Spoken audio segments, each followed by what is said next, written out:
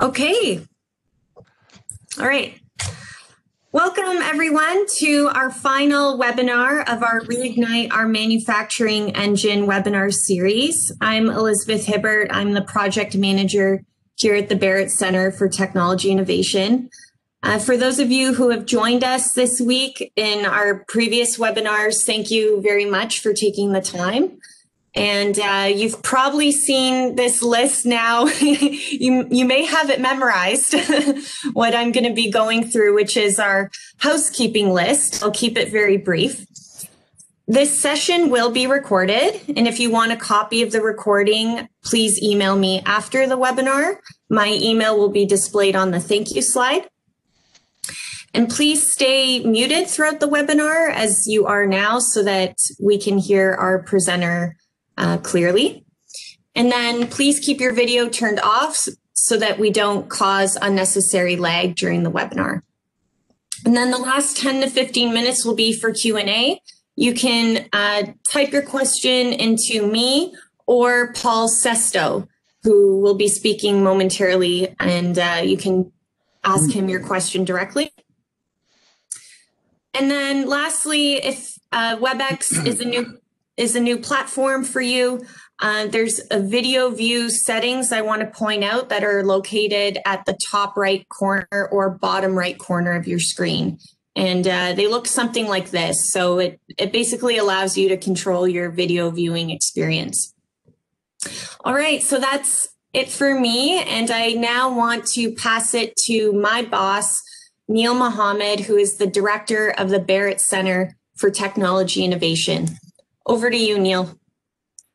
Great, excellent. Thank you, Elizabeth, and happy Thursday, everyone. Great day outside to have a nice webinar. Paul will agree with me. We had an amazing 4 days of webinars with the BCTI industry partners over the last few days. It was just amazing. And another great presentation for you today. It is our pleasure to be hosting with our industry partner, Javelin. You will have the opportunity to learn about how 3D printing can help with some of your manufacturing challenges. It's really a great, game changer for those of you who are faced with some of the challenges. 3D printer can certainly help with some of these production runs and so forth. We have a great lineup of 3D printing capabilities here at Humber, so please feel free after the webinars to contact us if we can be of service to you. And our focus, again, as Liz mentioned, is really to put back some support to the manufacturing sector and reignite. Everybody been impacted by COVID-19, but the colleges, the institutions are still open, and we're here to help you. So please reach out to us if we can be of service. With that being said, I would like to begin the presentation. So please welcome Paul Silto, National Education Manager, Additive from Javelin. Over to you, Paul. Thanks very much, Neil. We're very happy to be here with our education partner, Humber College. Javelin has a very strong relationship with Humber, and in fact, two of our technical staff are now part-time instructors there for additive manufacturing course for the undergraduates. But our partnership also extends to our vendor Stratasys, as we team up with Stratasys to support Humber for their commercial grade 3D printers and all the applications that these printers can accomplish. What you'll see today started with people asking questions. Do you think we can do this? And it's our goal that when you hear about the examples in this presentation, that it will open up your imagination and what may be possible at your company. And then, please do connect with Neil and Anthony to work with Humber, proving out your new ideas and solutions. I'd like to introduce my colleague, James Karafiloff. James is one of our senior account managers. James is a PEng with an electrical engineering industry experience. He has extensive experience working with our industry clients, getting them successfully started with 3D printing. And I was asked to do this talk. I asked James to do this talk since he has the pulse of what's happening out in the field with our industry clients and the challenges that they're facing. And I always enjoy working with James because his engineering side always comes through in being thorough and I want to say tenacious in his problem solving to find the right answer. So James, I'll turn it over to you. Hey, Paul. Thanks for the introduction. Can you guys see my my screen first of all? Yes. Yep. I think you just took half my content out. I have like very little to talk about now. I'm just kidding. And good morning, everyone. Welcome to our session. I want to first apologize in advance if you hear any dogs barking or possibly cat interruptions or people. Home offices sometimes are challenging when everybody is studying from home and working here. Anyway, during the next 30 minutes or so, I'd like to be talking about 3D printing, how it's helping companies with manufacturing challenges. And we're kind of limited to time, so it'll be kind of an overview rather than, really granular dive. And there is a lot of content in manufacturing applications, different tools, different industries. So we kind of need to focus a little bit on what we can do in this amount of time. And normally we do events in person, and it also can show parts, what the actual tools look like and feel like, which is also a great way of communicating. This is not an option now, obviously, but we'll work with the tools we have today. At the end of the presentation, I'll provide Paul's and Neil's contact info should you need more information about anything 3D printing, Humber, manufacturing tools. So I'd like to start now, and I'm going to assume that most of you are familiar with additive manufacturing to a degree, so I won't be getting into any technology or printer discussions. But just a bit about Javelin. If you don't know us, we've been around for quite a while and have a combined huge wealth of knowledge from industries in Canada. And we use our expertise to help customers with their current manufacturing or design challenges in a consultative manner. So we'd like to continue doing what we're doing and sort of try to share some information in this webinar. So what are today's manufacturing challenges? They're well known most of the time, but they're pressure to do things faster, better. The competition is pretty fierce, and the industry is then transforming. You want to reduce your errors, reduce your costs, improve quality. Bottom line is you need to be more efficient and have better return on your investments to be competitive. Safety is a concern. There's other areas like adapting to unusual situations rapidly and restructuring the manufacturing process. So we traditionally divide 3D printing in categories. One is design and development, the other is manufacturing tools. It is an important tool. 3D printing is an important tool that is available to us during product design and the manufacturing stages. And the design stages, concept models and advanced prototypes are very well known and have been used for quite some time now, with 3D printing being around for 20, 30 years. Concept models are designed to be to communicate the design early in the stages so that you get a good feel of what it's going to look like, how it's going to fit, and when changes are still inexpensive and possible. It also it's a tool to help communicate the ideas within the company or outside to the final end customer. And concept models tend to rely on the looks, the color, the resolution, accuracy, surface quality, and material performance, such as rigid, clear, possibly, or soft materials. On the other hand, advanced prototypes are functional parts that verify how a part performs in the target application, such as robotics, machinery, and whatnot. So advanced prototypes allow shorter development cycles and redesign cycles. They identify potential problems with the design earlier in the stages. And so that flattening the design cycle helps get products out earlier, and that's something we all desire, to be first in the market, to start using the products earlier. So functional advanced prototypes rely on different factors, as opposed to color. It's more on the accuracy of the part, the ability to repeat tolerances and hold high tolerances, and material properties such as temperature and strength. So in this example, there's a couple of parts here that are pictured, that are actual end customer prototypes. Now, where we're focusing today is that was just an overview of prototypes. Where we're focusing today is on how 3D printing is used in manufacturing. It is rapidly growing area, and as more companies are adopting that 3D printing across the industries. So businesses are seeing the benefits, usually their time and cost savings, by complementing traditional forms of manufacturing, subtractive manufacturing, CNCing with additive technology. So we further categorize manufacturing aids in two groups. And first will be the jigs and fixtures, and the second will be fabrication tools for parts. So jigs and fixtures covers quite a bit. I'm not going to read all the whole slide. It will take me like 5 minutes, but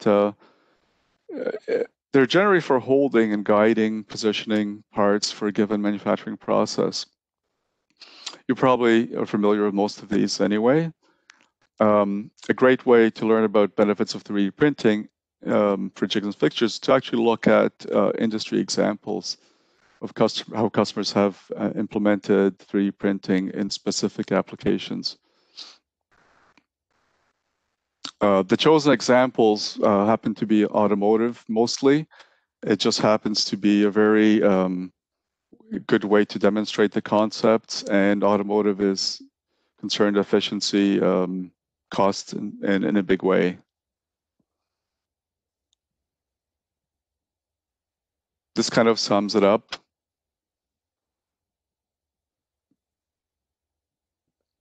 Doing things we've been doing, for so many years need to be revised and adopted to new methods available to us.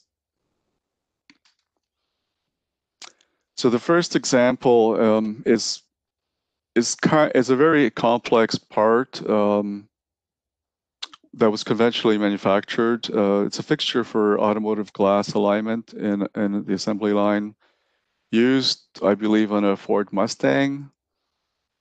So traditional manufacturing results in this fixture. It's made up of components are welded, assembled from custom parts and standard sensors and whatnot, actuators. There's a couple of handles there for the operator to hold the device. So there's negative things to this besides weight. It's the manufacturing process is difficult. There's very complex angles in this part. There is an unergonomic placement of handles and actuators that the operator has to activate during the operation. So, and this part, if you look at it, it has quite a few operations that are involved in producing it: welding, cutting, drilling, tapping, assembly, and whatnot. The other potential problem, actually, the other problems with this was the hose routing issue. There's a lot of these little vacuum hoses running, or pressure hoses. So you'll see that the redesigned part looks totally different. So this part was redesigned for additive manufacturing. And with additive manufacturing, you're not limited to, cutting in straight lines and, certain size diameter cutting tools, and you're free to design shapes as you wish, depending on the application. So this redesign leveraged additive strengths, but at the same time, I didn't try to reinvent things that are easily attachable or available from conventional manufacturing. So it's a bit of a hybrid tool, but it shows the best of both worlds. So it has integrated mounting features, eyelets. The handles are more ergonomic and positioned differently. You don't have to worry about angles and welding. And so basically you have a printed base, and then you're still adding your sensors and vacuum components and actuators. This is a very complex tool. The list is long. There is more detailed documentation for this one and most examples that I have in my presentation. So, and also when you're doing 3D printing, you can improve ergonomics and positioning by printing draft parts and quickly getting an idea how they're going to fit. You don't have to print the whole part. You can print pieces to see how that individual section is going to work out. So here's the finish tool. Material cost is listed there. It takes, under a day and a half to produce this part, and the cost is like $1,200. The weight saving, cost saving, is quite considerable. And the whole part looks a lot neater and more, it's going to be easier to manipulate, maneuver. So the weight savings, 9 pounds, 50% cost saving, and 30 hours as opposed to 4 to 6 weeks through a fabrication shop is significant. It's to get your tool out on the floor in time, and most of the time in these industries, it's always a rush to get things going. Plus, if you have additional features to add as you're learning more during using this tool, you can easily add them to the CAD and have them reprinted. It also can be adapted to different vehicles or different models as they become available. Now here's another end of arm tool. This is a very large part. It's actually lifting heavy engine components. And with 3D printing, there is a tremendous weight saving and cost saving to produce this part. In a lot of cases, when you have end of arm tools, also, if there's any robot crashes, you're better off with plastic, which will give or break rather than having a metal part damage whatever it encounters.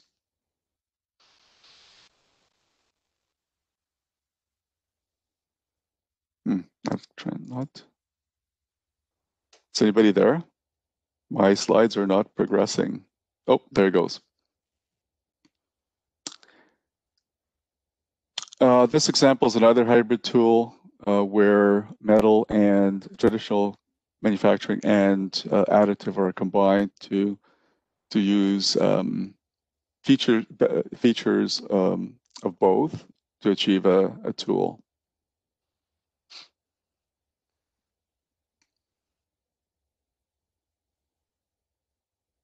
So lightweighting fixtures is big for moving aluminum plastics. And it's a great application for converting hand tools to plastics. There's the advantages of weight, time to part, redesigns, repairing broken parts is all made easier, and achieving closer geometry tolerances is also easier. And most of these fixtures are originally made from aluminum because that's the way things were done, and it's always around, and it's the easiest thing to reach for is just take another chunk of aluminum and cut it up. But important in this application is ergonomics as well, weight, and like I said, time to get a part. And the difference here is quite significant in lead times. This is kind of interesting part. This is a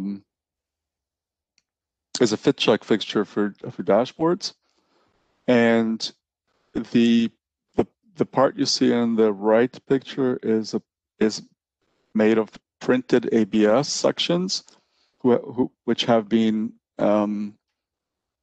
printed separately and then glued together, combined together after printing, and then nickel coated for strength and surface, better surface wear characteristics. And this was used as a production fixture.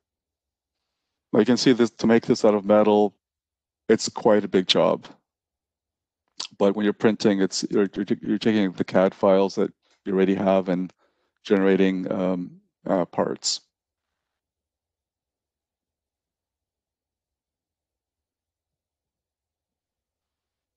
Other applications for manufacturing aids are holding fixtures for complex shapes, conformal fixtures for post-processing operations like machining, polishing, and whatever other steps that the part needs to go through to get to final stage.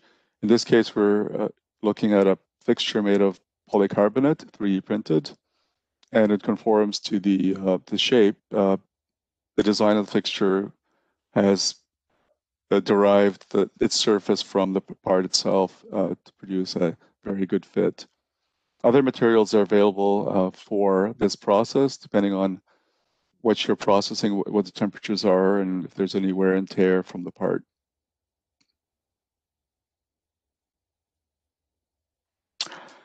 This is a cooling fixture for injection molded production part. It's a motorcycle plastic piece. And when parts come out, large parts come out of injection molds, as they cool, they tend to warp. So a fixture like this is employed to keep it in its place until the plastic has set. And traditionally it would be a little bit difficult to make, but 3D printing allows the complex surfaces to be reproduced easily.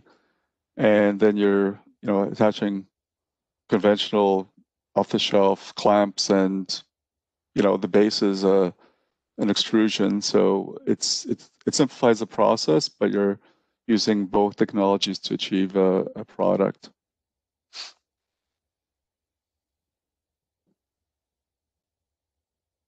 The 3D printing is also used for inspection and trim tools. In this case, it's sheet metal forming.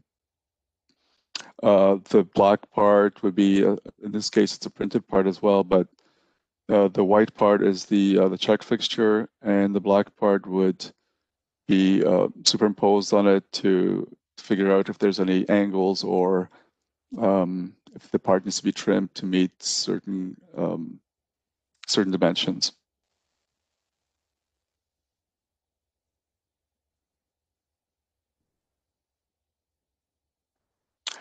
Here are some other examples of assembly fixtures, alignment and inspection for inspection operations. So the top left is a hand apply fixture.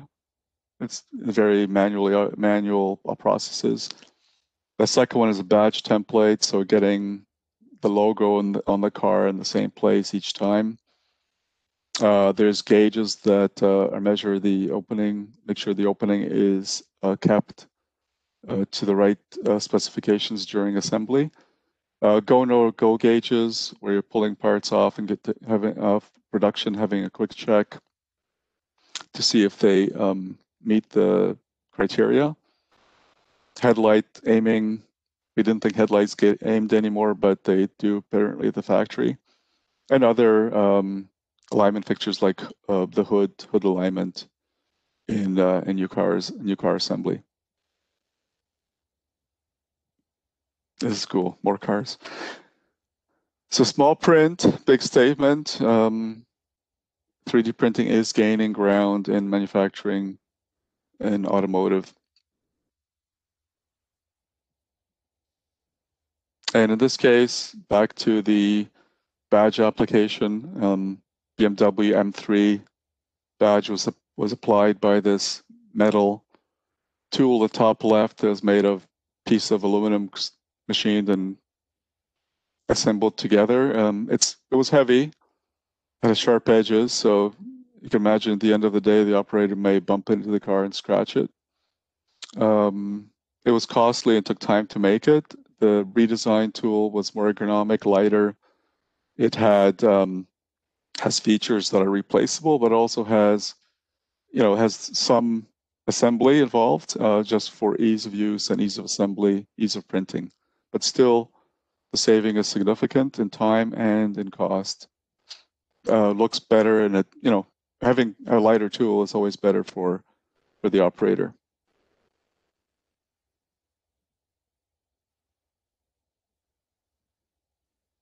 And now a short video.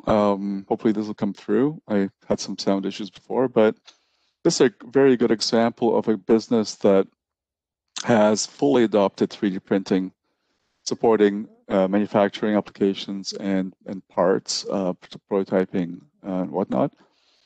You may be familiar with this company. It's called Solaxis Manufacturing. And the video was presented by the owner and founder. Here it goes. Oops, see? Don't know what button to press. Where is it?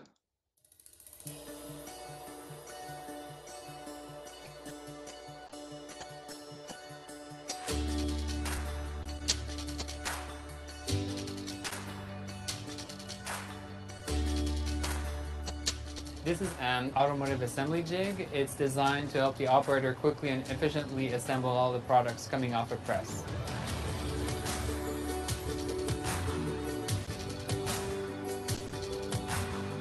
Bonjour, my name is François Guilbeault. I'm the owner, president of Solaxis, and we're located in Bromont, Quebec.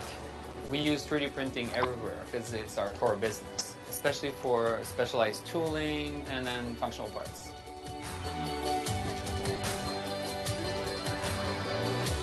They had targeted solution. They wanted to make sure all their operators could lift the desktop jig by themselves. Stratasys 3D printing really helped us speed up everything. Normally they get these jigs that are traditionally made in other types of machining 16-20 weeks. We managed to do all this with Stratasys 3D printing in 3 to 5 weeks. Everything was to speed up production. We brought the buttons closer to the operator. We brought the clips closer to the operator. It was really optimized on every version of subsequent projects. The benefit for our customers of having jig redesigned and modified helped us to reduce their cycle time by 4 seconds per cycle, knowing that they're doing almost 250,000 parts per year. Also, the fact of having a plastic jig instead of metal jig allows them to reduce the weight of the jig. So it's very lightweight, only about 28 pounds. Stratasys 3D printers are mostly unique because of the fact of having thermoplastics. So extruded plastics allows us to have really stronger parts. You don't need to think about the tooling. You're really free to create however you want the part. We started with 1 Stratasys 3D printing system, and now because of demand, we're up to 5. In the automotive industry, 3D printing is really moving from prototyping to manufacturing applications. It's really in supporting tier 2 or tier 3 manufacturers that are supplying automotive industry, large OEMs, get all their product out there faster.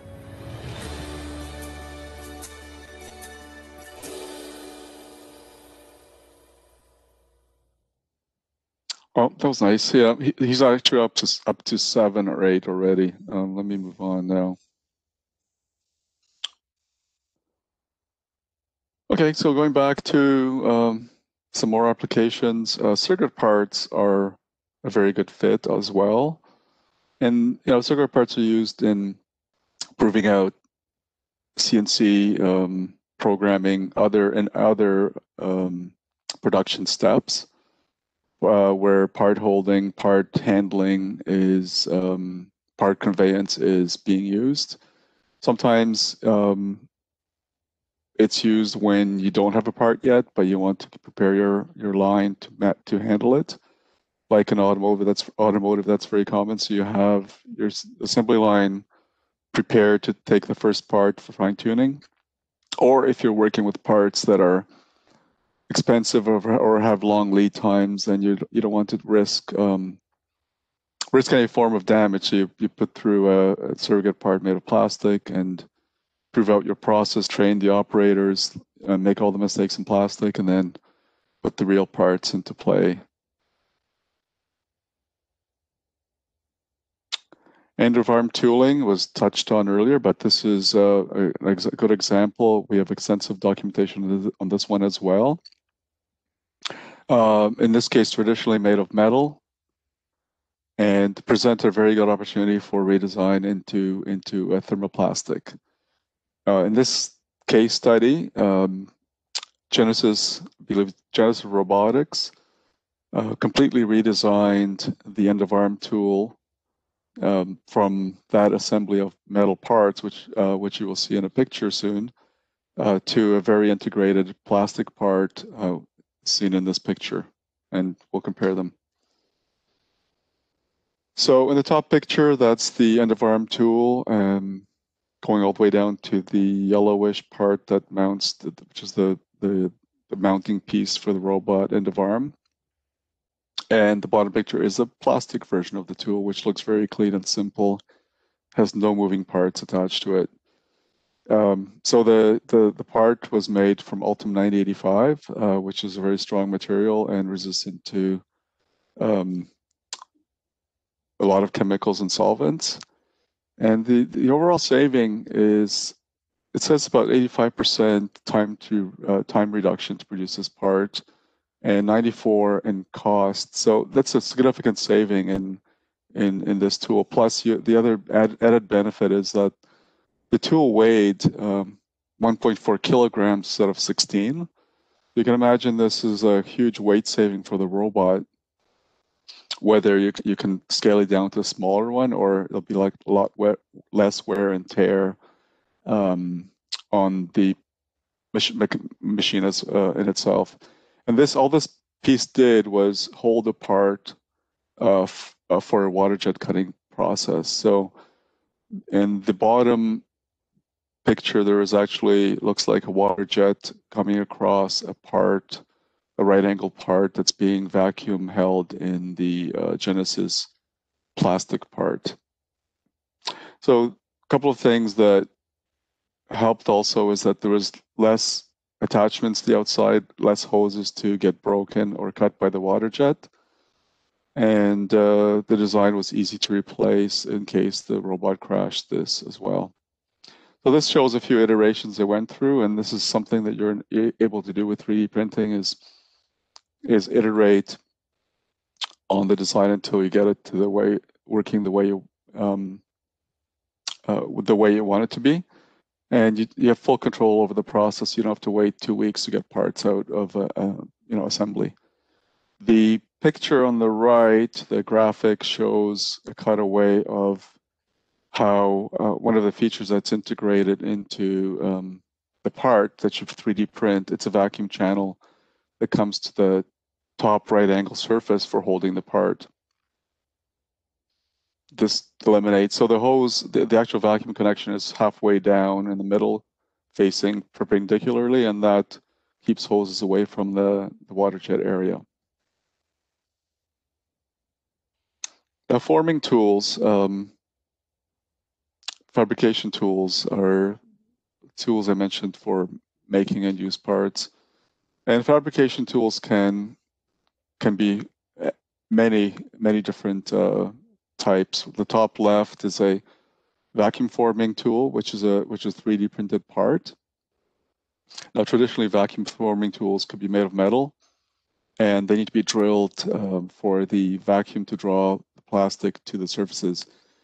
In 3D printing allows you to make the part porous in the areas you wish to have more draw and more solid in areas where you don't. So you don't have to do a drilling operation. You design it into the part before it's printed. That simplifies the process, and also there's materials available here that are able to work easily to 200 degrees C and for forming plastics such as Kydex. The second tool, middle left, is a hydroforming tool made of polycarbonate. It can also be made of Ultim, and this is shaping metal blanks in a hydropress. Polycarbonate's good to about 5,000 pounds. Ultims are 10,000 roughly and above. The tool below it is pulp molding, and it uses the same features as the vacuum forming tool by building porosity into the tool. It actually has a pulp mold on top of it, a cup holder, and with the porosity, you're able to draw a vacuum to bring the pulp to the surface of the tool to form that shape, and then it's dried and then extracted. So these plastic tools can be used for low volume production in thousands, but typically these products, when they're running full productions, like a cup holder like this, will be running millions. But to prove the concept, get a good number of prototypes or small production runs of specialty products, it is a fully usable tool. The top right is an example of a 3D printed injection mold insert. An advantage here is being able to get a part made of end-use plastic out very quickly without having to go to tool production. The middle with the red bottle is a similar example, but it's a blow molding tool. We're able to make complex patterns, writing, and whatnot without having to go through any manufacturing steps except 3D printing. Bottom right is an Ultim part used for a carbon fiber layup. So what it does is you apply fiber cloth and an epoxy type compound. Then it goes into an autoclave at high temperature to cure the carbon fiber piece. Then it's removed and used in the process as a part.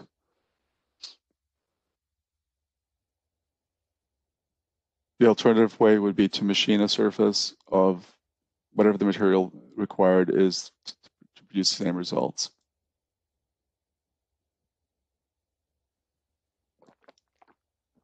Here's a kind of a larger, it's a composite layup tool also for composites such as carbon fiber. This one here is much larger.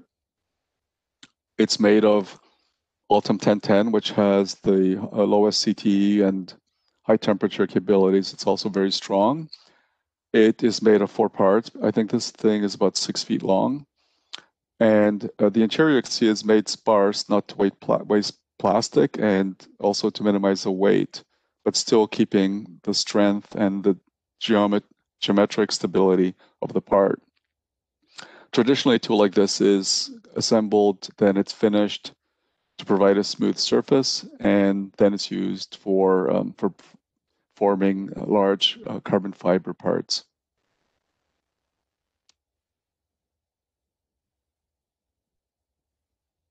And more automotive exciting applications. Champion Motorsports makes aftermarket products for Porsches, and they're like the example here is intake manifolds, which are made of carbon fiber cloth, cured. It is formed around soluble cores, which are washed away by liquid solution, including water and a solvent. This enables the ability to make complex shapes relatively easy, and results in a production time savings and manufacturing cost savings as compared to traditional carbon fiber forming methods.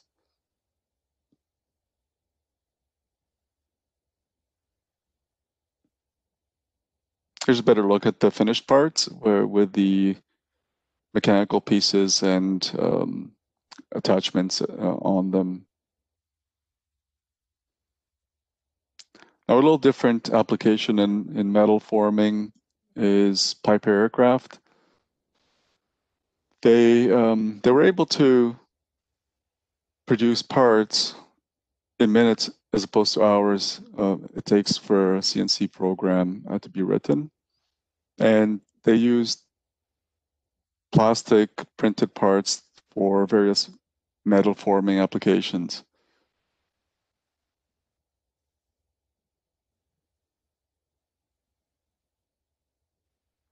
So once again, the forming tools made of plastic result in time and cost savings.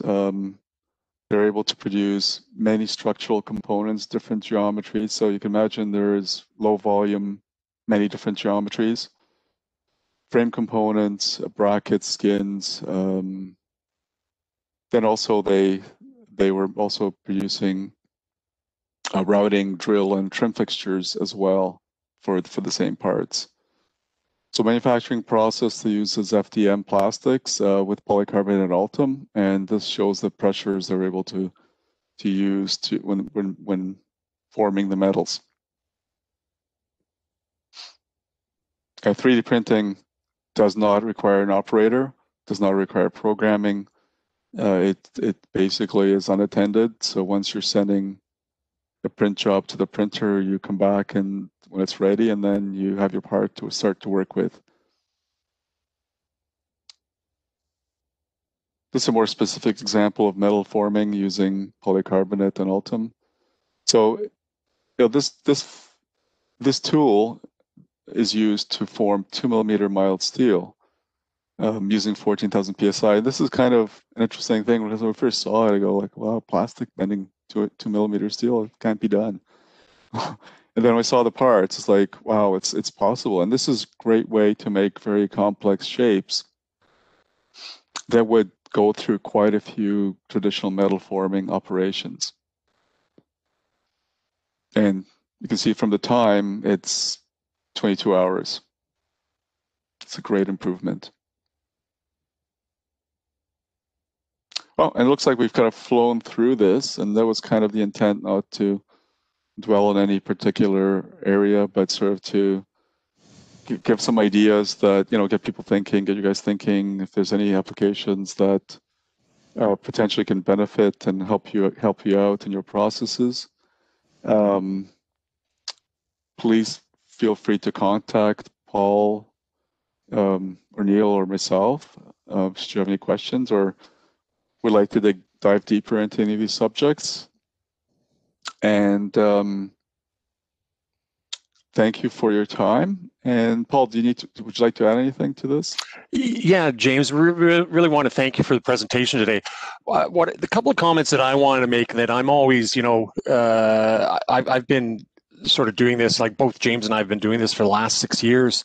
But what I'm always impressed with is just with the time savings that you get from using additive. Like I know we talk about, money savings of, this part was, $500 instead of $1,500. But I think it's always the time savings that impresses me, that you're going from things that are taking weeks and months down to hours and days. And I can't stress enough that everything that you've seen today, you can work with Humber College to accomplish. I think, the aspect on their additive side and our Symmetrics partners, Javelin Symmetrics partnership with them is right now is that they have 2 of our highest level FDM, fused deposition commercial printers, and they have the full range of engineered plastics, including things like nylon 12, carbon fiber, and Ultem. But I think the unique, we work with other colleges and universities, but I think the unique aspect of Humber and the Barrett Center is that you've got the likes right there of KUKA Canada, of Festo, and the things that James is talking about of redesigning these tools. You're incorporating the 3D printing with the traditional manufacturing, with the robotics, with the end-of-arm tooling. At Humber, you can be bringing all these things together and proving out your ideas, with that. So I think this is, really a unique center to be able to work with industry for that. We can have a Q&A now if people have questions. But just to start off, you can type in some questions if you have, and if we don't have time to get to it, we'll make sure that everyone's questions get answers. But James, if I could just ask, I'll throw you some questions. Thanks. What would you say, are the most common applications that companies get started with in additive? Well, so that's a kind of an easy start. Thanks for easy question. Most companies are seeing additive mentioned or 3D printing mentioned for prototyping. and they just kind of get all interested in that, and they get on the 3D printing prototype bandwagon, start looking into things, and sometimes they get like really surprised that things actually cost money, the machines. But so traditionally, we try to discover, what they're actually asking for, what they're looking for, and hopefully we get a look at, get a walkthrough, and sort of try to advise them what the best applications are for 3D printing in their environment. Try to help determine if they have an ROI for a machine, because it doesn't make sense to get into 3D printing with a hobby machine, because then you're spending a lot of time learning how to become a hobby machine 3D printing specialist rather than using it as a tool. The tool is using you. And so, so if they're going to be considering production environment and they're worried about an automotive or in medical or industrial or whatever, and they're worried about how much material costs per kilogram, and can we run PLA? So they're looking at that. It's a short-sighted. It's not meant to be an insult, but it's short-sighted. And if you look at what the function of the 3D printing gives you, and in terms of value, cost saving, part price, that's what should be looking, and ROI, that's what should be being considered. Not material costs. So we usually don't talk about machines. We like to discuss applications and find out if if a customer has an ROI and where the ROI is sitting. And R&D is rarely an ROI ever. It's mostly in the production side, manufacturing side, safety side, ergonomics side. Okay, so, thanks. like we start the discussion prototyping, and if it ends there, it's a very short one usually, or there is a huge demand for, like in consumer market, where it's all about prototyping and visual look and the concept models that look like the end use part. Okay, thanks, James. We do have an online question from Benjamin, and I figure we might as well tackle this, here and there. Part of this could be a little bit of a trick question in a way, and James, maybe we can both do this. Benjamin is just asking, what was the infill typically used for the forming tools? And from my experience with this, Benjamin, and my background is also from mechanical engineering. The infill is part of what has to be worked out, for those pressures, and where it's needed. Where I think in certain areas where it has to, the infill has to be to a higher degree. But it's also that's also something that like through Humber and working with them, you can be figuring out. The great thing about the printers that Humber has with the Fortis 450 is that it operates on a software called Insight.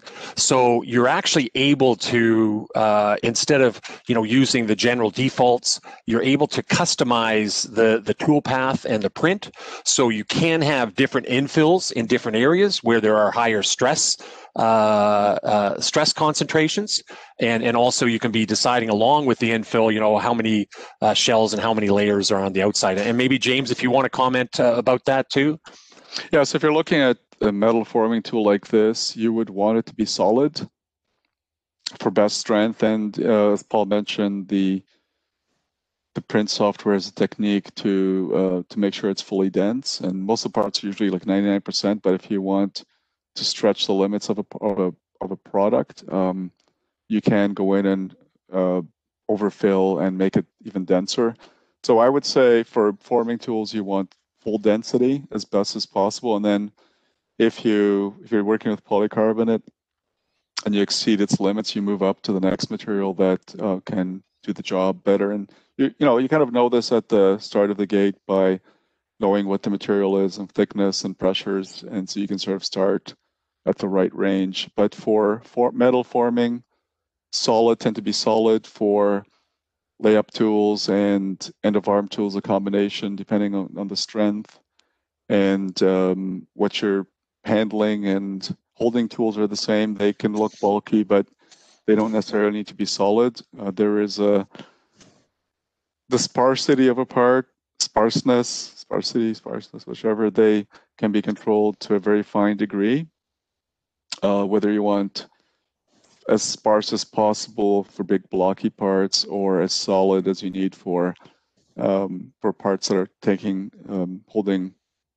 withstanding some force. And we didn't discuss anything in terms of like how things are done, but there's possibility for metal inserts into parts, and those areas have to be made solid to be able to hold the metal insert securely. Metal inserts like drill guides, and what do you call it? Not inserts. Was that answer that question? Yeah, I think so. Actually, Benjamin answered back perfect. I was curious if you ended up having to go with solid. Thank you. There's another question from Rosie. Are these printers suitable for textiles? Could they utilize plastic materials to be used in carpeting, interior design, etc.? The FDM printers, that Humber has right now, this is all for harder engineered plastics.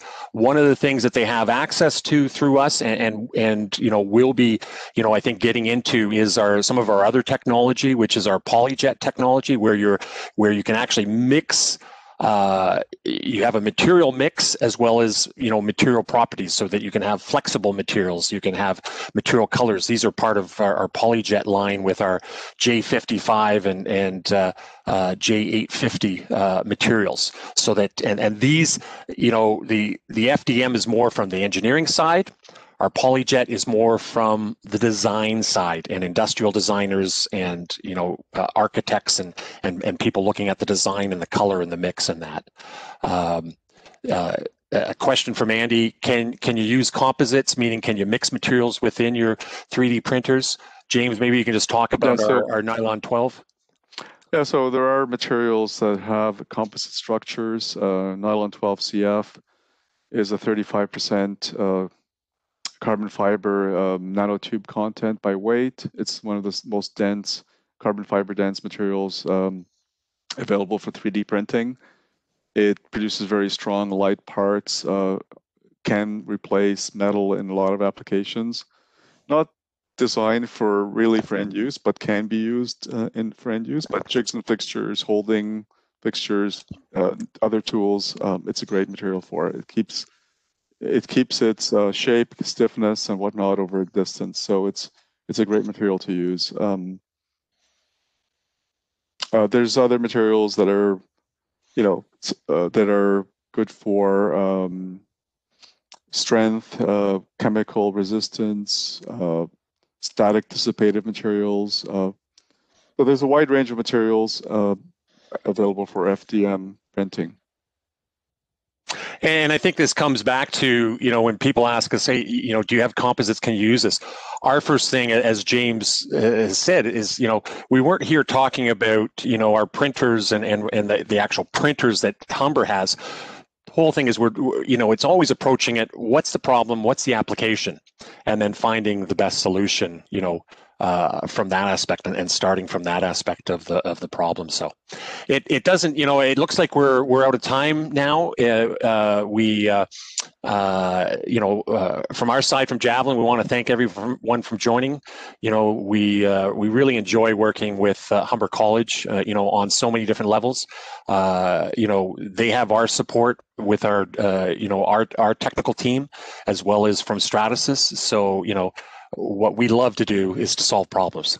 So please, give Anthony, give Neil a call, use the facilities there. It's as I said, they are very unique within the post-secondary setting here in Ontario and in fact in Canada. Give us a call if we can help. And I'll just turn it back to Elizabeth to sum up for the day. Thanks, everyone. Thank you so much. Thank you, Paul and James. This wraps up our Reignite Our Manufacturing Engine webinar series. So thank you all for making the time again this week. We've really enjoyed it, and we've learned a lot. I've got one more slide to share with a little bit more contact information. So I'm just going to pull that up real quick, and then we can be on with our day. Here we go. So this is Neil Mohammed's contact information, director of the Barrett Center for Technology Innovation. For a copy of the recording, here's my email, and our general email is askbarrettcti@humber.ca. So thank you again, James. Thank you, Paul. Thank you. Thank you all for Elizabeth. making the time. Okay. Thanks, everyone. Cheers. Cheers. Thank you. Thank you. Thanks, Have a good Paul. afternoon. Thanks, James. Take care. Thank you. Thank you. Thanks, Neil. Take care, guys. Bye-bye. Thanks for the music. That's awesome.